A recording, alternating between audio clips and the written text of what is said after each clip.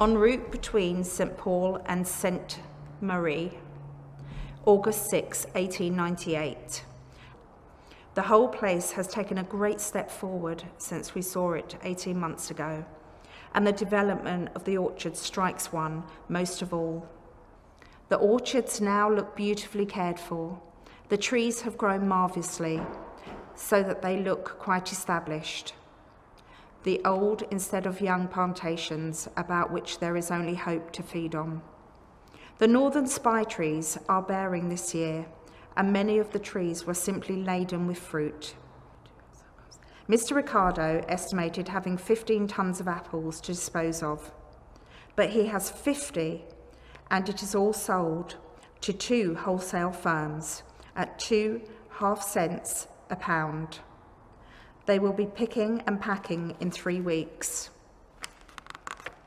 The new fruit packing house is also very businesslike, and the little wooden boxes are now being made at the rate of 100 boxes a day by a boy by means of a simple machine.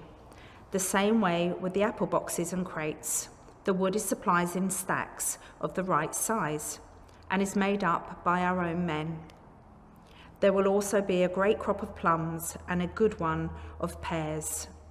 We are to begin to make vinegar with the rejected apples this autumn, and the growing of vegetables will go forward on a large scale now that the wholesale vegetable merchant in the Kootenai undertakes to purchase them. On Saturday, we had a regular party for luncheon. Then we all proceeded to the other side, to the place the children call the racecourse, for a round-up of the cattle, and then a picnic at the head of the long lake, which is quite a success. We left the party to go on the lake for a row, whilst we went to pay farewell calls to the plot holders. We had a hurried dinner with the Markleys, Mr. Outland and Mr. Brown, and then drove in for farewell festivities at Vernon.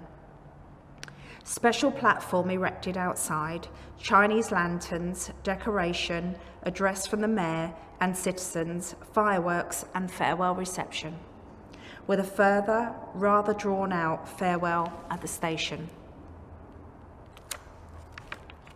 The engine of our special train could not find the heart to go, and groaned and fumed in the attempt considerably. Morrison and Mrs. Morrison have come up from Gooshagan to see us, and A sent for their children to see the fireworks. All going well there, and it is to pay its way this year, they say, without a doubt.